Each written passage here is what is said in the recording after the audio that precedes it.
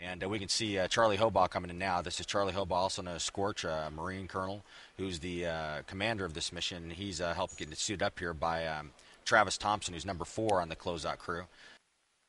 Yeah, we can see here, as I talked about, you can see that there's both guys in there happen. That's Joe Akabe has his hand on his head there, and that's the astronaut that's in there. You can kind of see Drew's leg on the bottom there. He's going to get up here and start helping Scorch get everything all settled. Okay, we've got a couple of them lined up. Closer to the hatch there is Mike Foreman, and he's going to be the first guy onto the middeck. We kind of do a flight deck, flight deck, middeck as we go through, because obviously it's very difficult to get more than one person strapped in at a time. So next in line there, you can see in the foreground is Butch Wilmore. Butch is the pilot on the mission, so as we said on the flight deck, commander goes in first, then the pilot.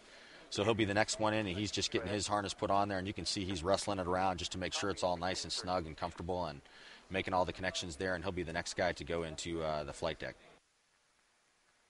And in the white room, as you can see there, it is Bobby Satcher that came into the room there, so he's standing over on the right. He's already got his harness on, so they should be just about done with Scorch up on the flight deck, and Butch will be going in here in just a second. You can see him closer to the hatch.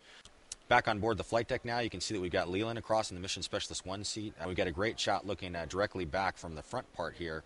Great view of the white room here. The final crew member that goes on, it's always Mission Specialist number 2. They're always the last person on board. They've got that center seat on the flight deck is Randy Brezhnik, and this is Randy's first flight. He's a rookie on this flight. He's doing a couple spacewalks. He's also the intravehicular crew member on one of the spacewalks and doing some robotics work, so this is his first trip into space.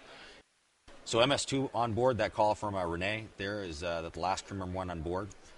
Nice shot of Randy going on here, and you can see why he's the last crew member in. His seat was Grand Central Station for getting the other 3 in on the flight deck, so that's why he's the last crew member in.